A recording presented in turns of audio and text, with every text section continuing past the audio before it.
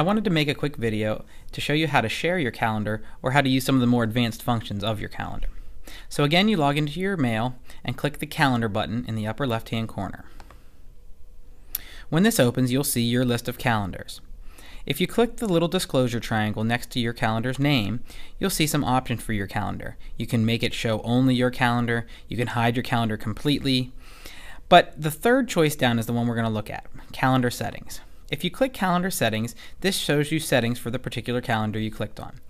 For instance, this is where you can change your name, the description, the location, and if you had a website that you wished your calendar to show on, this is where you could copy and paste this little bit of code into your website and you could see the calendar on your page, much like the 6-day schedule is on our main web page.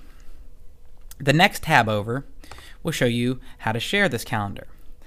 My calendar is set to only be shared with people in the Pine Richland School District, which is probably what you would want to do with yours unless it's a more public calendar. If you have people added to your Google Contacts, you can simply start typing their name and you'll be able to share a calendar with them.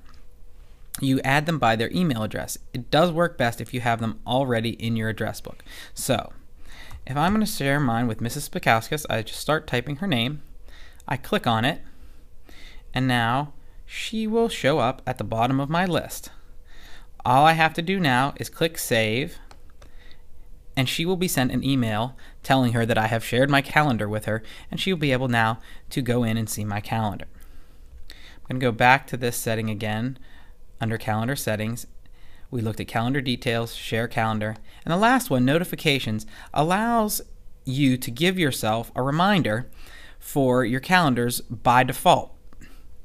So I have my calendar set by default whenever I make an event to send me a pop-up 1 hour ahead of the event and an email 1 day ahead of the event. So if I'm on my computer and it's 1 hour ahead of my event, it will take over my screen and say, you have this thing to do in 1 hour. And it will also send me an email the day before.